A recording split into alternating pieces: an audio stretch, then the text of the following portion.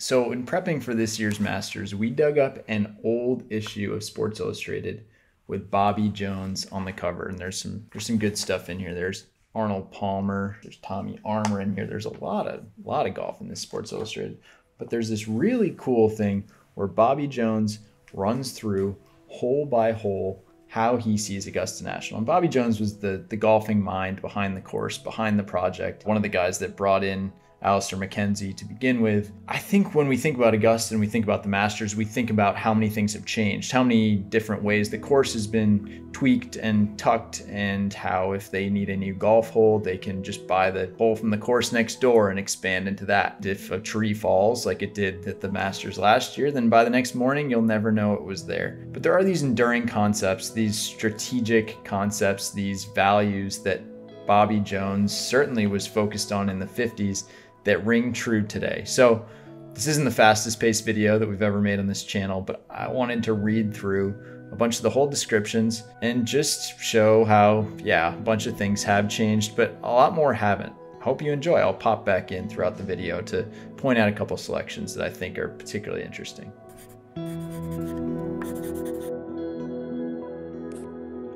Starting at hole number 1, 400 yards, par 4. This hole can be played straight away from tee to green, although the fairway does expand on the right as it approaches the green. Ordinarily, the fairway bunker on the right presents no problem for the tournament player. With a heavy wind against, however, as often happens, a half-hit tee shot may catch this bunker. At the same time, a drive down the right side of the fairway is only important when the wind is behind and the hole is cut immediately behind the bunker at the left front of the green. Under these circumstances, the drive down the right side makes it possible to play more nearly for the pin with the second shot. The player who drives down the left side must play his second shot either over the bunker or into slopes, which tend to direct his ball off the right side of the green. A sort of shelf across the back of the green offers several interesting pin locations, especially when the wind is against. With the flag placed far back, a player will think things over very carefully before he goes boldly for the pin for fear of going over the back side. But with a cautious shot to the green, he often leaves himself an extremely difficult approach putt from the lower level of the green. Number 2, 555 yards, par 5. Although this is the longest hole of the course, a well-hit tee shot will take a good run down the fairway as it slopes over the hill. It was one of our guiding principles in building the Augusta National that even our par 5 should be reachable by 2 excellent shots. The possibility of using the downslope off the tee shot brings this long hole into this category. The contours of the fairway and the mounds at the top of the hill were constructed for the very purpose of aiding the player to make use of the slope in order to gain length. But to do so, he must drive accurately across the big bunker. If he should wander slightly to the right, the opposite side of the mound will turn his ball down the right side of the fairway and so increase the length of the hole. A drive too close to the corner is likely to kick into a most unpleasant place. After a fine tee shot, a second played over or just past the bunker at the right front of the green may finish quite near the hole if it is placed on that side. With the flag located behind the left-hand bunker, the second shot, if played for the green, should be aimed for the center of the putting surface with the hope of getting down in 2 putts for a birdie 4. All right, so number 2, he highlights something interesting here, which is that the par 5s at Augusta National were always intended to be reachable in 2 shots. I mean, I think that when we talk about, oh, is the golf ball going too far? Are these holes becoming obsolete? I mean, that's a fair discussion to be had, but the idea that, oh, these were never reachable in the old days, that wasn't true. They were always designed to be 2 good shots should get you down around the green. Eagles should be in play. That's part of the excitement of Augusta. Number 3, 355 yards, par 4. The aim here should be slightly right of the center of the fairway onto the high ground, which gives good visibility of the green and also provides the best angle of an approach to any flag location. A tee shot pulled to the left side of the fairway is very likely to follow the run of the ground and roll right on into the big bunker. The green on the left is very shallow. On the right side it is very deep, but it slopes away from the player so that it's not easy to be certain of the exact location of the flag. The main problem presented by the second shot, which is normally played with a wedge or 8-iron, is to gauge the distance precisely. With the pin on the left side, a second shot played either short or over leaves a very difficult pitch to be made, and this almost always results in the loss of 1 stroke, often 2. With the wind behind him, the wise player will play for the center of the green, hoping to get down in 2 putts for a par 4. Number 4, 220 yards, par 3. The length of this hole can be varied a great deal depending upon use of the back tee or the rear portion of the forward tee. From the back tee, the shot is usually a strong iron or even a 4 or 3 wood. At tournament time in April, there is very often a heavy wind on this hole blowing directly against the player or quartering off the right. With the pin located immediately behind the bunker in front of the putting surface or on the high ground at the back of the green, a very precise judgment of distance is required to avoid either a long and difficult approach putt or an exacting chip. The green is so large that a shot played to the outer reaches more often than not will result in a bogey 4. The back tee is somewhat elevated so that the shot is exposed to the violence of any wind which may be blowing at the time. On some days the wind will place many players in the left-hand bunker or beyond. Bobby Jones is obsessed with angles, and not just aiming to a specific side of the fairway, but if you take on trouble, you will be rewarded with a better angle, maybe a flatter lie in the fairway and a shorter distance to the green. So on number 1, on number 2, and on number 5, for sure, the lines that you take off the tee, the risk that you take on, that's going to affect your shot into the green. Number 5. 450 yards, par 4. The proper line here is as closely as possible past the bunker on the left side of the fairway. It is not necessary to carry this bunker in order to direct the drive into a groove in the fairway on top of the hill, but it is a very comforting safety factor to have sufficient length for the carry should the shot be pulled slightly. The bunker and the woods to the left of it usually represent dire disaster for those unlucky enough to end here. Players lacking the necessary confidence to play along the dangerous left side sometimes become overcautious and play too closely down the right side of the fairway. From this side, the second shot to the green becomes much longer and far more difficult. On this hole, with the green surface in proper condition, the second shot must be dropped short and allowed to run up. The bunker in back of the green was placed there not for penalty, but simply as an effort to help minimize the damage caused by an overplayed second shot. Number 6. 190 yards, par 3. The really difficult pin area on this particular green is formed by the plateau located at the right back corner. In order to land upon and hold this plateau, the shot must be very accurately struck. With the ball stopping either short of this raised area or off to the left of it, it is an extremely difficult job to get the first putt close to the hole. The front of the green immediately behind the bunker is the easiest location. Back of this, the side slope is severe. This is one of the easiest holes on the course, but the setting of the big green is very lovely when viewed from the elevated tee. This area, comprising the 6th hole and the spectacular 16th, is one of the most popular spectator spots. It's interesting to me that he highlights on number 6 the Sunday pin on the back right shelf, but also the spectator area. One of the coolest places to watch the Masters from is that hill on the 6th, the par 3 6th, and you can look over at the 6th green and you can also look across the pond at the 16th green. It's one of the best places to be, especially early in the week on a nice sunny day, but it's cool to know that that was the case even back in the 50s. Number 7, 365 yards, par 4. The tee shot on this hole becomes tighter year by year as the pine trees on either side of the fairway continue to spread.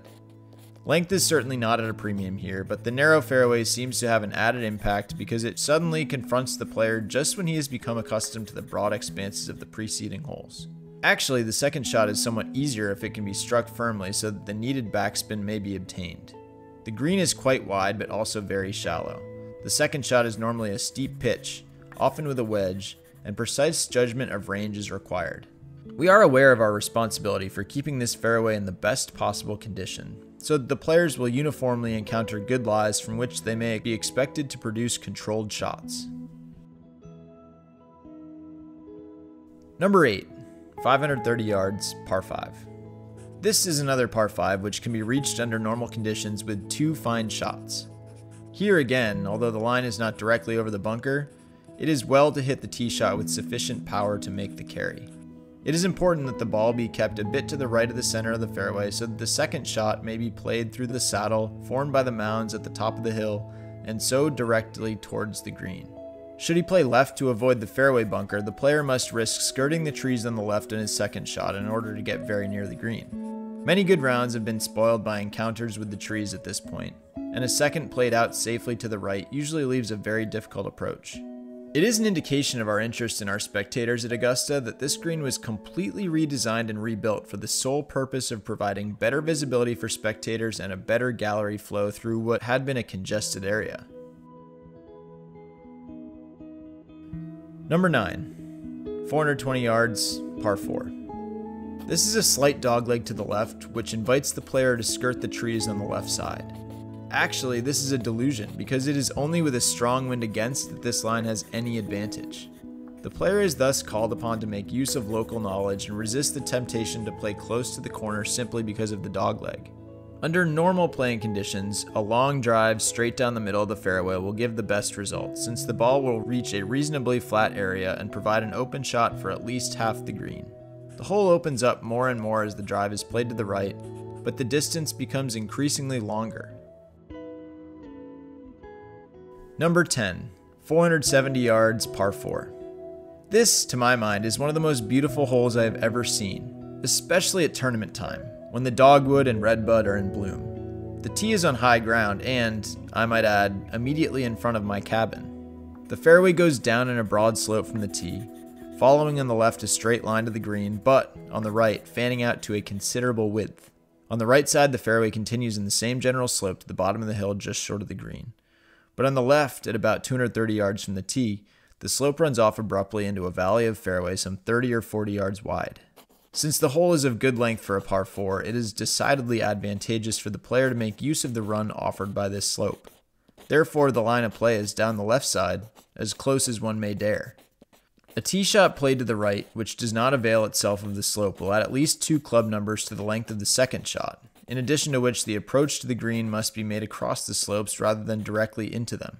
A good drive down the left side usually makes it possible to play the second with a medium iron, sometimes even less if the wind is behind. The green nestles on a hillside and is framed by some giant pines which give the impression of Gothic spires.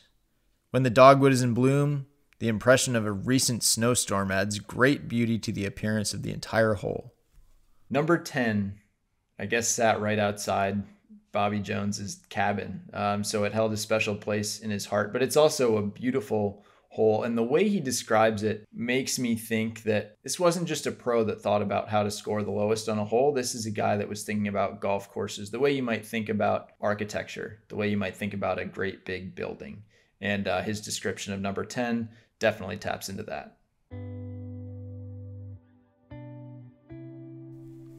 Number 11, 445 yards, par 4.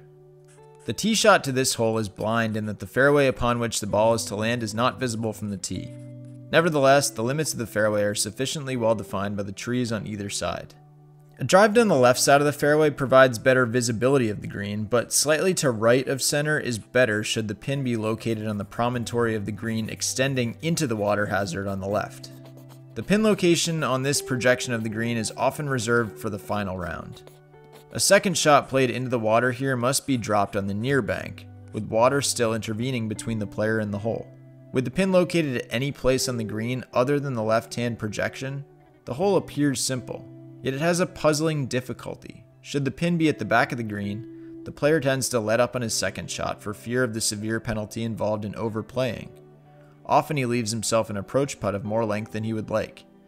With the pin on the forward area of the green, a shot underplayed may bound to the left and come dangerously close to the water. A great many players play this hole safely to the right, relying on getting a long putt or chip dead for the par. Number 11, it's been lengthened, but what has always been true is that this is such a terrifying second shot that guys will hit their second shots out to the right, and then depending on how far you bail out, you have a really difficult up and down for your par. That was true in the 50s. That's true today. His description hammers that home. Number 12, 155 yards, par 3. The championship location for the pin here is in the shallow area of the green on the right. Here the distance must be gauged very accurately, and the wind sweeping down along Rays Creek is often deceptive to the player standing on the tee about to hit. The inclination here is to be well up, or at least to favor the left side where the green is somewhat wider. To play safely to the left is simple, but the putting problem which results is not an easy one. Pin locations on the left side of the green can be made testing only by pushing them far forward or far back. Once the tee shot has been played into the creek, the short pitch to the shallow green is terrifying indeed. The lore around number 12, around this famous little par 3, has not changed that much over the years. The way he talks about the mysterious winds sweeping off of Rays Creek, I mean, that's still the entire intrigue of the Masters. So this was a cool corner to get to. And the other part that he mentions is the drop. If you hit it in the water and you take your drop, then you have a terrifying shot left. Jordan Spieth can attest to that. Number 13, 475 yards, par 5. We call 13 a par 5 because under certain conditions of wind and ground, few players will risk trying for the green with a second shot. In my opinion, this 13th hole is one of the finest holes for competitive play I have ever seen. The player is first tempted to dare the creek on his tee shot by playing in close to the corner, because if he attains this position, he has not only shortened the hole, but obtained a more level lie for his second shot. Driving out to the right not only increases the length of the hole, but encounters an annoying side hill lie. Whatever position may be reached with the tee shot, the second shot as well entails a momentous decision whether or not to try for the green. With the pin far back on the right, under normal weather conditions, this is a very good eagle hole, because the contours of the green tend to run the second shot close. The danger is that the ball will follow the creek, and the most difficult pin locations are along this creek in the forward part of the green. Several tournaments have been won or lost here, even though the decision may not have been obvious at the time. Number 13 is probably one of golf fans' favorite holes to watch. It's one of the most talked about par 5s on earth, the way it's changed and the way people think maybe it should change. But anyway, from the start, it was one of Bobby Jones's favorites. And you can hear from his description how he thinks it should be played, but it was always meant to be reached. It was always meant, he calls it a momentous decision of whether to go for that green in 2 and the rewards that could await you if you do. Number 14, 420 yards, par 4. The most popular line off the tee is slightly to left of center to gain the crest of the hill and not risk the runoff of the fairway to the right. A slight deviation to left of this line often encounters the upper branches of the group of pine trees on this side. A drive straying off to the right leaves the player on lower ground from which his ability to see the left side of the green is completely obstructed by a large mound in the middle of the fairway. The green is quite large and has many interesting and difficult contours. A mound in back protects against overrunning the left side, but no such buffer exists on the right. The putting surface along the front spills over the contours into the fairway, but an approach putt from this area is exceedingly difficult. A really good second shot leaving the ball close to the hole is most comforting here. Number 15, 520 yards, par 5. The fairway of this hole is quite wide. The short rough on the left is far removed from the line of play, and there is no demarcation on the right between the fairway of the 15th and that of the 17th.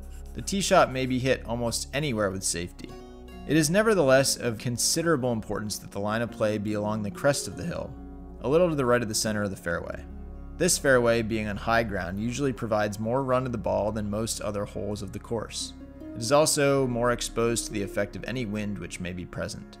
2 tees, front and back, are provided so that the length may be adjusted within wide limits according to playing conditions.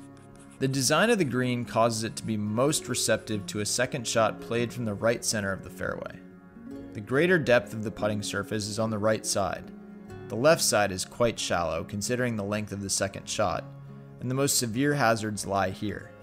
A ball played over the green on this side may very well run down into the pond at the 16th hole. It's usually the better part of wisdom to play the second for the main body of the green, even though the hole may be cut on the left side. Under almost any conceivable conditions, the second shot to this hole suggests precarious possibilities. With the wind against, the player must decide whether his power and the state of his game warrant an effort to reach. With a following wind, he may have to consider whether he will be able to hold the green, even though it be well within reach.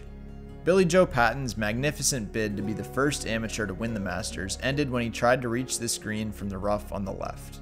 The ball finished in the pond. The resulting 6 was one too many. Had he played safely for a 5, he would have tied with Snead and Hogan. The second shot at number 15, Bobby Jones talks about the precarious possibilities that await, and the possibility that you could send it over the green and down into the water at number 16, like Hideki Matsuyama did when he was hanging onto his lead. Again, things that we have seen in recent years that were still the case in the 50s. Number 16, 190 yards, par 3. The tee shot to this hole will be played by the tournament players with a number 2, 3, or 4 iron, depending upon the wind. The pond extends from the front of the tee very nearly to the edge of the green. The contours of the green are such that several pin locations can be found along the left side, close to the bunkers in the pond. This is also the low side, so that a tee shot played for the middle of the putting surface, but with a slight draw, can be made to curl down toward the hole. This, of course, involves a risk that the draw may be overdone, landing its perpetrator in the sand or water.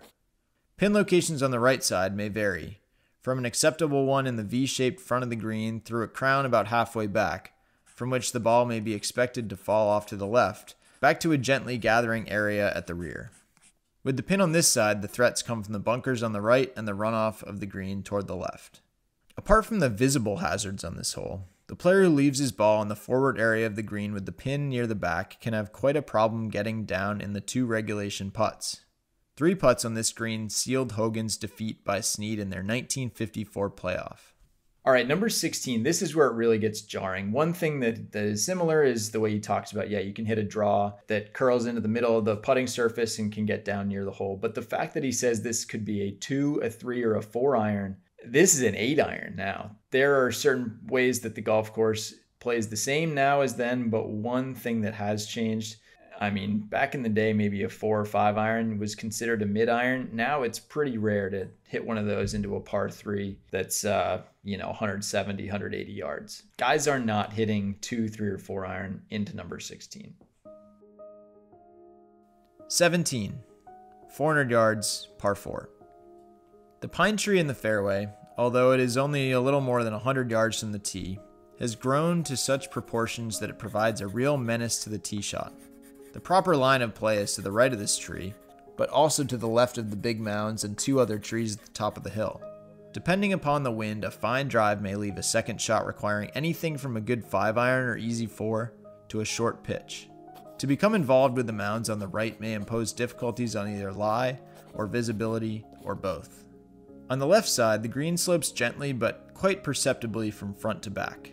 With a following wind, therefore, even the shortest pitch over the bunker and the slopes off the base of the mound must be played quite accurately. A ball played too strongly to this side of the green may take a good run off a slope at the back and so leave a difficult return chip. On the right side, immediately behind the bunker, there is a nice little basin which provides a most inviting place for the pin on quiet days. On this side, the green slopes very definitely upward toward a sort of plateau area near the back. This is a very difficult pin location when the wind is against, because a shot played boldly to get near the hole could go over the green, down a slope, whereas the safe shot may call for some difficult putts. The hole looks innocuous enough, yet it provided the decisive moments in the 1956 tournament when Jack Burke, in a stretch run against Ken Venturi and Kerry Middlecoff, scored a birdie 3 at the hole, while Venturi took 5 and Middlecoff 6. Burke won by 1 stroke over Venturi and 2 over Middlecoff. All right, I'll let Bobby bring you up number 18. And thanks for watching, but I'll just leave you with this. Augusta looks similar now to the way it looked in the 50s, to the way it looked in the 30s, to the way it looked even before then. And that's because before it was a golf course, Augusta was Fruitland Nurseries. And apparently one of the reasons that developers thought it looked so good for golf is that some of these corridors were already cleared. The way the nursery was set up, the way it was developed, some of these things already kind of looked like fairways. So maybe it was kind of always meant to be. And Bobby and Alistair and Clifford Roberts and just kind of uncovered what was destined to be a great golf course. So hope you like watching. Enjoy the Masters. Here's the 18th. Number 18, 420 yards, par 4. This hole is a slight dogleg to the right, the bend in the fairway coming at the top of a hill which can be just about carried by a fine tee shot. The bunker at the left front of the green makes it a matter of some importance to drive as close as possible to the trees lining the right side of the fairway, or even, if possible, to bend the tee shot a bit around the corner. The front area of this green is nicely molded to receive a pitch and provide a good putt for a birdie when the hole is cut here. Yet a ball driven to the left side of the fairway, safely away from the trees, must be pitched quite closely over the guarding bunker. Behind this friendly area, the putting surface slopes upward to the middle of the green. A second shot played up this slope, even a dozen feet past the hole, calls for a delicate approach putt and can very easily result in 3 putts. It was from just such a position that Ben Hogan 3-putted to lose by 1 stroke to Herman Kaiser in 1946. In 1958, both Doug Ford and Fred Hawkins tried and missed similar putts to tie Arnold Palmer. This 18th green is quite long. The rear 1/4 of the putting surface embraces a plateau area, which is often used as a pin location. The great difficulty here is to be up without going over. A second shot played into the slope in the middle of the green either stops or rolls back, so that the ensuing putt is difficult indeed. In the 1957 tournament, Doug Ford avoided all these putting difficulties by holing a full blast from the bunker in front of the green to help give him his final winning margin of 3 strokes.